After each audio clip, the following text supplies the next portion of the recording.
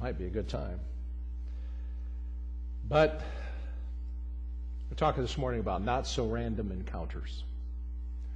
During this season of Lent, we've been looking at some of the encounters that Jesus had throughout his ministry and on the way to the cross. We've looked at, actually the Sunday before Lent, we looked at Jesus as the ultimate undercover boss from Philippians chapter 2. We talked about his encounter with Satan in the wilderness and his encounter with Nicodemus, the man who came to him at night. And today we're going to look at several encounters. It comes out of the 15th chapter of Matthew. So if you have your Bibles, you want to turn to that. If you want to follow along, we're going to see a little bit of that right now.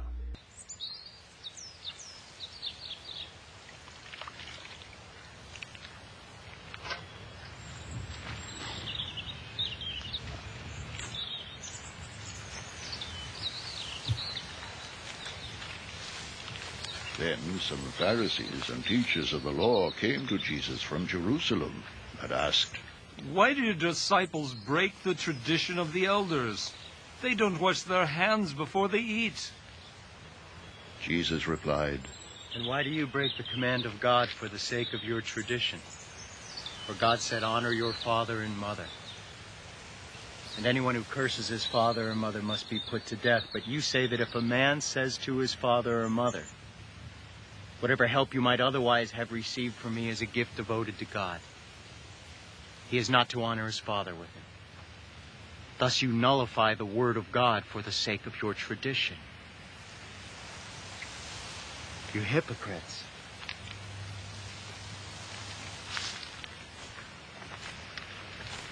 Isaiah was right when he prophesied about you. These people honor me with their lips, but their hearts are far from me. They worship me in vain. Their teachings are but rules taught by men."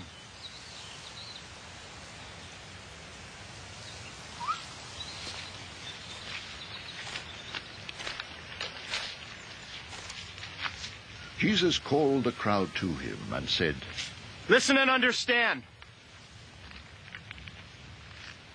What goes into a man's mouth does not make him unclean.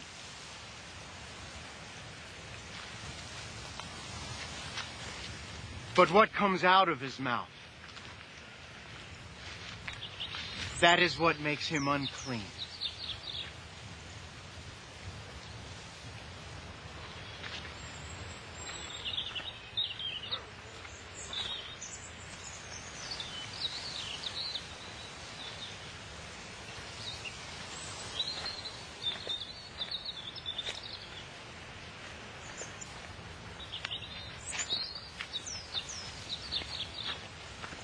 Then the disciples came to him and asked, "Do you know that the Pharisees were offended when they heard this?"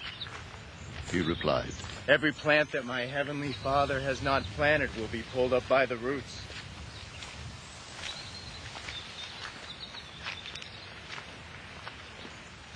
Leave them.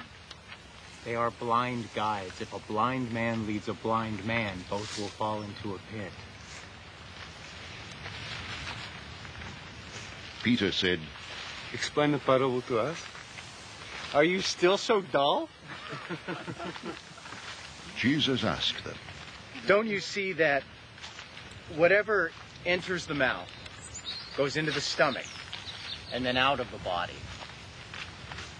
But the things that come out of the mouth come from the heart, and these make a man unclean. For out of the heart come evil thoughts, murder, adultery, sexual immorality, theft, false testimony, slander. These are what make a man unclean. But eating with unwashed hands does not make him unclean.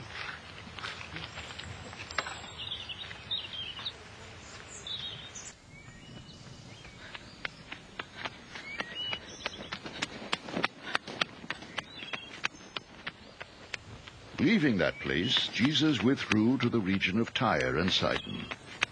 A Canaanite woman from that vicinity came to him, crying out, "David, have mercy on me! My daughter is suffering terribly from demon Jesus did not answer a word. So his disciples came to him and urged him. Send her away, for she keeps crying out after us. He answered, I was sent only to the lost sheep of Israel. The woman came and knelt before him. Lord, help me. She said. He replied, It is not right to take the children's bread and toss it to their dogs. Yes, Lord. She said, But even the dogs eat the crumbs that fall from the master's table. Then Jesus answered, Woman, you have great faith. Your request is granted. and her daughter was healed from that very hour.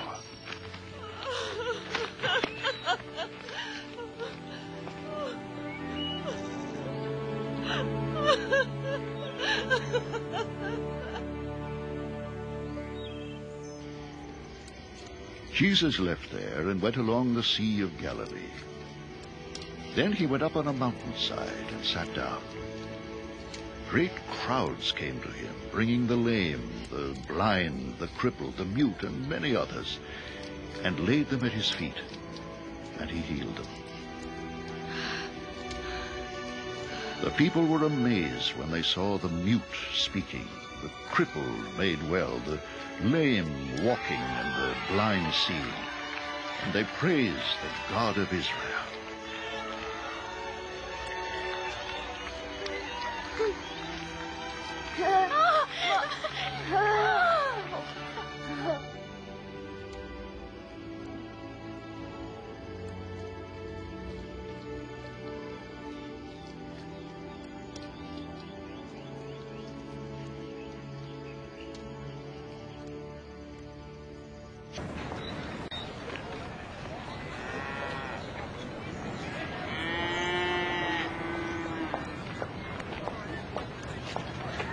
Jesus called his disciples to him and said, I have compassion for these people. They have already been with me 3 days and have nothing to eat. I do not want to send them away hungry, for they may collapse on the way. His disciples answered, Where could we find enough bread and such a well place to feed such a crowd? How many loaves do you have? Jesus asked. 7. They replied, And a few small fish.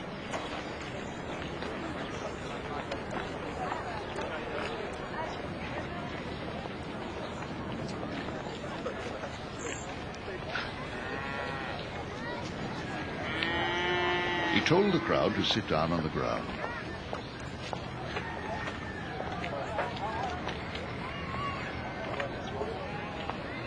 Then he took the 7 loaves and the fish, and when he had given thanks, he broke them and gave them to the disciples, and they in turn to the people.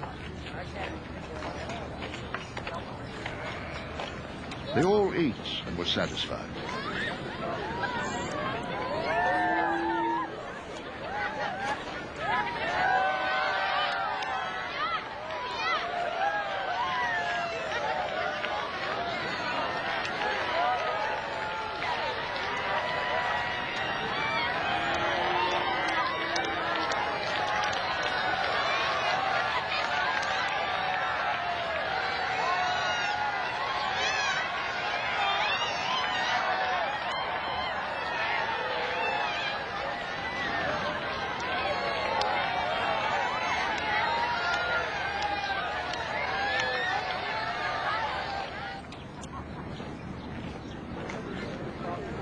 Afterwards, the disciples picked up 7 basketfuls of broken pieces that were left over.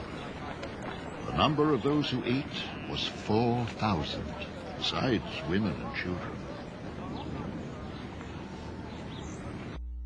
There's not much more of a diverse group of people than Jesus ran into in the 15th chapter of Matthew. I call it encounters with the hard-hearted, the thick-headed, the faith-filled, and the needy multitudes. And let's very quickly look at those this morning. First of all, let's look at the hard-hearted, the Pharisees. They came to Jesus with a challenge and said, Your disciples violate the traditions of our Father. Now the traditions were interpretations of the Old Testament law. In other words, in order to take what was written and to put it into practice, it needed to be interpreted. So the traditions were interpretations, and they'd been handed down over the centuries, and you could call those the unwritten laws. In other words, they were the way that things were done, even though it wasn't said. And of utmost importance to this small group, relatively small group of very influential people, was cleanness and was holiness. And how they wanted to remain pure. Did you see how, I don't know if you caught it or not, how they replied, how they responded when Jesus handed them something to eat? No, don't want it. The tradition, and Jesus replied about this, their tradition that they called Korban, was a tradition that said if you donated or if you pledged or if you committed a certain amount to the temple, then you could not use it really for anybody else in that sense, although you could use it for yourself if you wanted to. And so Jesus said, by your tradition of devoting things to the temple, you are nullifying God's law by not taking care of your parents. And in those days, there was no Social Security, there were no 401ks, there were no pensions, there was family. And family took care of family. And so Jesus said, by your traditions, you are nullifying the law of God. A child could get around taking care of, particularly a child who was devious could get around his responsibility to his parents, whether everything was actually given or not, and they were violating God's law by their tradition. You see, the Pharisees were so tied up in their tradition that they'd lost sight of the purpose of the law. They couldn't see that God was at work in Jesus because Jesus did not conform to their expectations. Now, they weren't alone in this.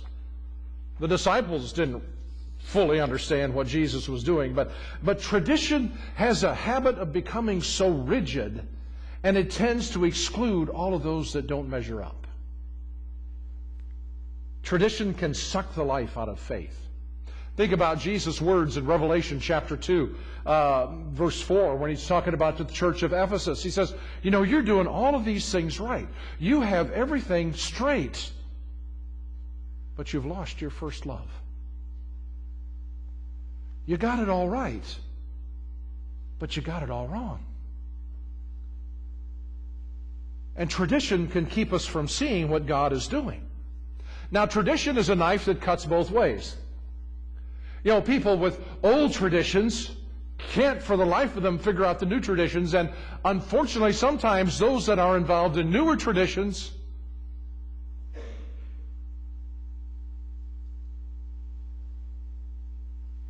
scoff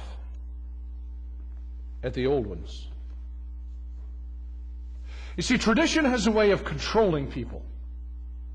And tradition even attempts to control God. If we're going to do it this, and this, why do we need God? How often have unwritten laws, how often have traditions been the death of believers and even churches? How often, I'm not just talking about we've never done it that way before. How about the sense of if you don't do it this way, it's wrong. Now there's a flip side to that. How often does scrupulous outward behavior hide a heart that's full of evil? A number of years ago, 25 years ago, I don't know how long ago it was, probably, a man by the name of Jimmy Swaggart. Those of you that are old enough to remember, you know where I'm going with this. He was death on sexual immorality. He would stomp back and forth on his televised program, and he would rail against Hollywood, he would rail against sin, he would rail against sexual sin in particular, until it was discovered that he was using prostitutes on a regular basis himself. Jesus said it's not what goes in that messes you up. It's what comes out that messes you up. Now, tradition is not inherently bad, but it's got to be monitored so that we don't miss what God's doing. And see, sometimes we have to be careful that we don't become plants that God uproots, or that we don't become blind guides simply for the sake of our tradition. And maybe you come from a place where tradition was more valued than the gospel. I remember this is a number of years ago, I was working with a couple who were getting married in premarital counseling, and they were fairly young, quite young actually. And the young lady had come from a very, very, very rigid spiritual background. And she said, "Pastor, I can't even say the word holiness without almost getting sick." When our traditions trump the gospel. And then there were the thick-headed. These are the disciples. You probably knew that. How often did Jesus have to chide his disciples for their dullness? Just take a listen at a few scriptures. And this one here, Matthew 15:16, Jesus said, Are you still so dull? Matthew 16:11, how is it that you don't understand that I was not talking to you about bread, but be on your guard against the yeast of the Pharisees and Sadducees? Luke 18:34, the disciples did not understand any of this. Its meaning was hidden from them, and they did not know what he was talking about. Luke 24:25, he said to them, how foolish you are, and how slow of heart to believe all that the prophets have spoken. And then in 14:9 of John, Jesus answered, don't you know me, Philip, even after I've been with you for so long? Anyone who has seen me has seen the Father. Dull. Now, we look at them and laugh. We look at them and we say, they were so slow. They were so dumb. Well, we've read the explanations. I can look at a puzzle, and if I have peeked ahead and looked at the answer, and by the way, that's the way I do puzzles. Don't bring puzzles to me. No. I'll find the answer in the back of the book. Well, we've already looked at the back of the book, and we've seen how the puzzles turn out. But how many times has Jesus had to chide you and me for the same old attitude, the same old actions, the same old stuff that we get tripped up on? Every now and then we just need to look in the mirror and say, are you still so dull? Don't you get it? It's kind of like when a kid is trying to learn algebra and the difference in concepts. And I guess I never made that leap from math to algebra. But I didn't. I tried, but I didn't. And I guess, now don't correct me here publicly, but pull me aside later on. I guess basically algebra is just kind of a shortcut of math, just like multiplication is a shortcut of addition. Algebra is kind of a shortcut of whatever. I never got it. But it's kind of fun to watch somebody that does. Oh, I know how that works. But how often does the Holy Spirit have to convict us of something that is out of sync with Him? How often have you said to yourself, when will I learn? How often does Jesus say, how is it that you are still so dull? How often are we so entangled in the temporal that we miss the spiritual? How often? How many years has the Holy Spirit been trying to teach you about how to live for Jesus and you just don't get it? And then there's the faith-filled, this dear little Canaanite woman. Now, Canaanite was a word filled with meaning.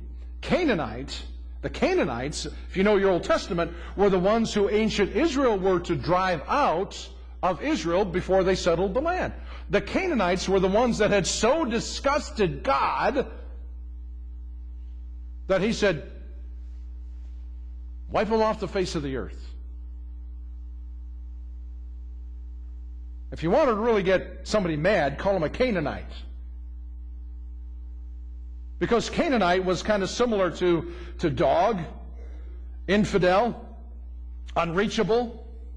They were about as far from God as you could get. And here came one wanting Jesus' help. Verse 26. He replied, or verse 23 rather, excuse me. Jesus did not answer a word, so his disciples came to him and urged him, send her away, for she keeps crying out after us. He answered, I was sent only to the lost sheep of Israel. The woman came and knelt before him. Lord, help me, she said. He replied, it is not right to take the children's bread and toss it to their dogs. Now, usually about this time we get offended at Jesus. But let me tell you a quick story. In 1970, in December, my wife and I had been married about a year, and we had decided that we were going to leave our home area of Bay City, Michigan, and we were going to move to Olivet, where I would finish my education for the ministry.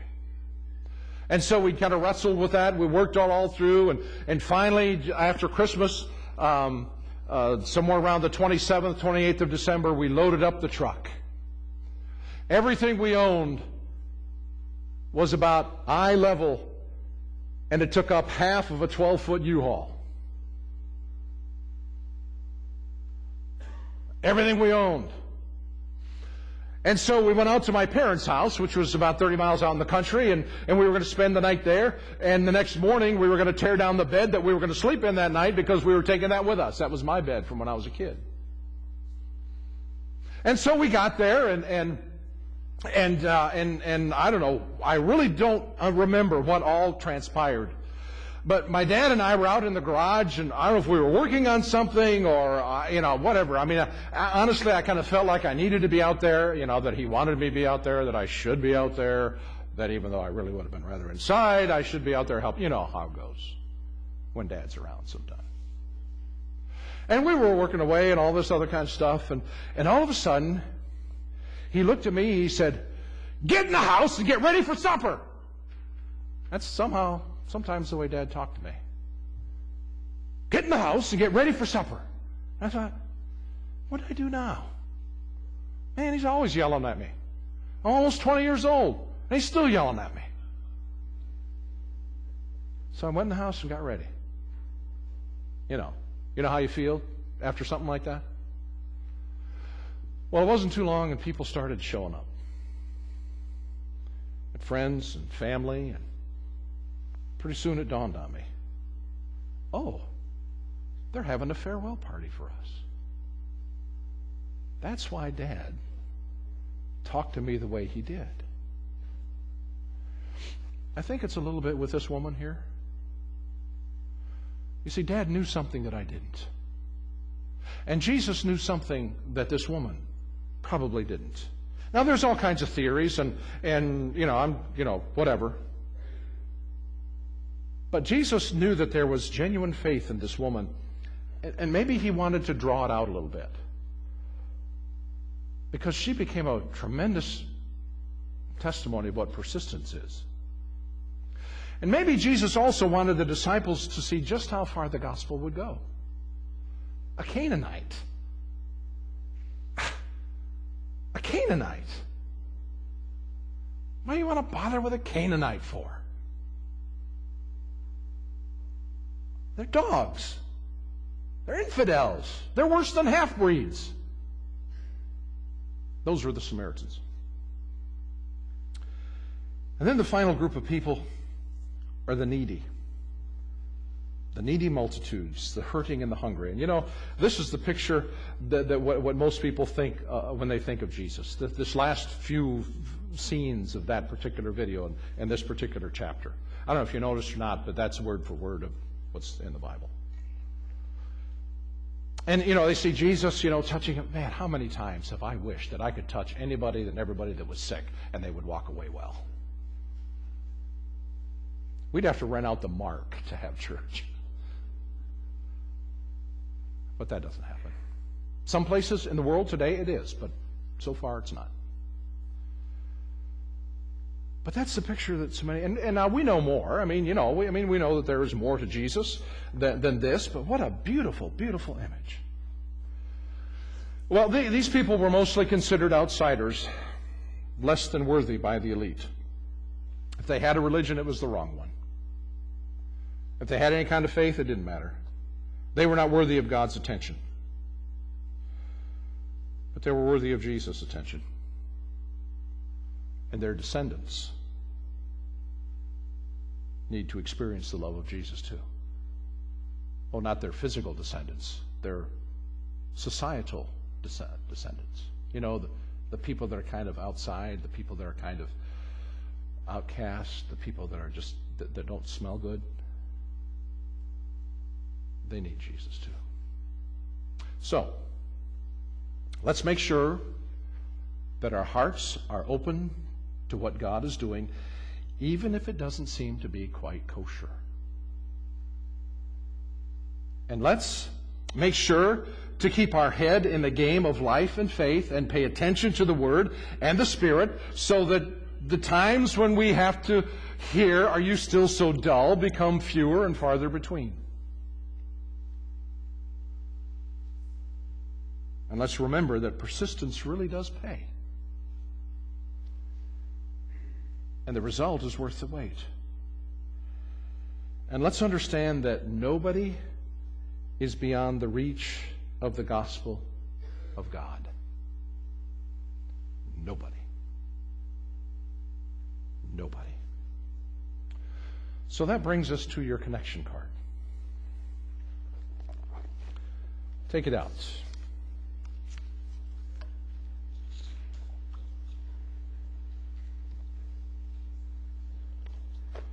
Seth, you want to get? Yeah, thank you.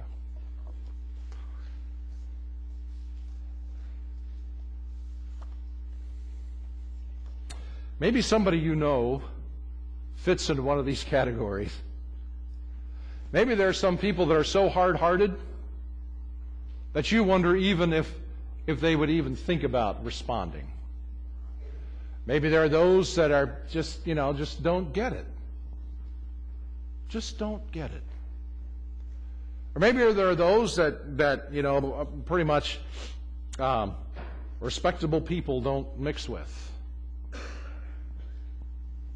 Or maybe there are those that just kind of out there somewhere. Or maybe there's somebody that you've given up on. Maybe there's somebody how many times have I asked them? Well, let's try it one more time, shall we? I plan to invite. And there's lines there for a first name. You don't even have to put second name. For a first name. I plan to invite for Easter Sunday. A couple weeks ago, my Schwann man came by. And he's a good kid. Lives down in Matherville, actually. I said, Aaron, his name's Aaron. I said, Aaron, you need to be in church on Easter Sunday. And you need to be here.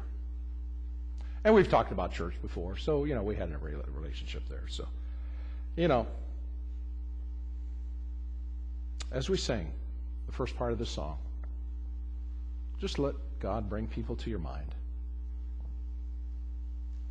for Easter Sunday. And maybe it's someone of a different faith. Maybe you have the kind of a relationship with a Muslim that would say, hey, would you come celebrate Jesus' resurrection with me? Whew. That's stepping outside, isn't it? What do you think? Let me pray, then we're going to sing. Father in heaven, today, thank you for this very vivid reminder of the compassion and the love of God. All of us fling ourselves at your feet, begging for mercy, because that's all That's all that we can claim as your mercy. And God, help us, we pray. As we think about, as you bring people to mind, help us just to jot them down. And Lord, help us to be praying for opportunities. Nothing more. Hey, come to church on Easter and worship with us.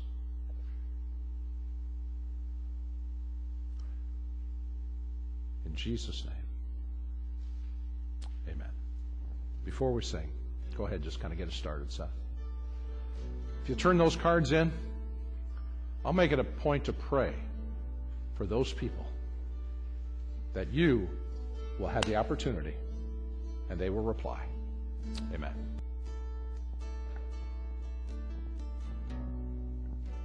Savior, I come, quiet my soul.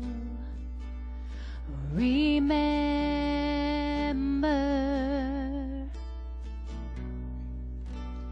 redemption's hill, where your blood was spilled for my ransom. Everything I once held dear, I count it all as lost. Lead me to the cross where your love poured out. Bring me to my knees, Lord, I lay me down. Rid me of myself, I belong to you. Oh, lead me. Lead me to the cross.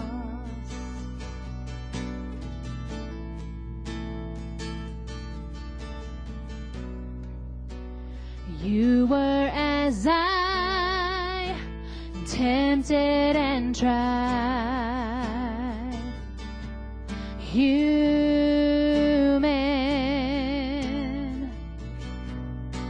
The Word became flesh, bore my sin and death. Now you're risen, and everything I once held dear, I count it all as lost. Lead me to the cross where your love poured out. Bring me to my knees, Lord, I lay me down.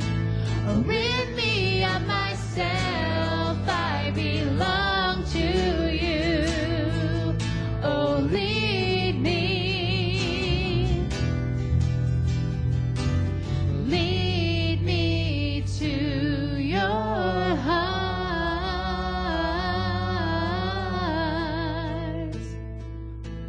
To your heart.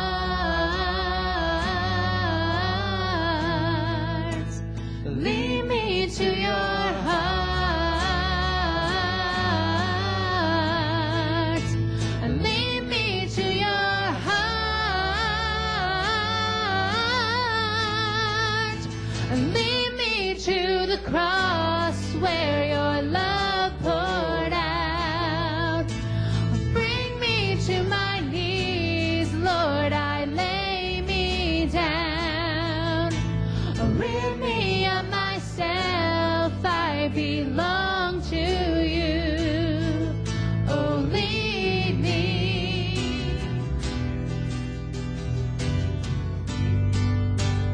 Lead me to the cross where your love poured out. Bring me to my knees, Lord, I lay me down. Rid me of myself, I belong to you. Oh, lead me. Lead me to the cross. May the God of peace, who through the blood of the eternal covenant brought back from the dead our Lord Jesus, the great shepherd of the sheep, equip you with everything good for doing his will. And may he work in us what is pleasing to him through Jesus Christ, to whom be glory forever and ever. And all the people said, Amen. God bless you.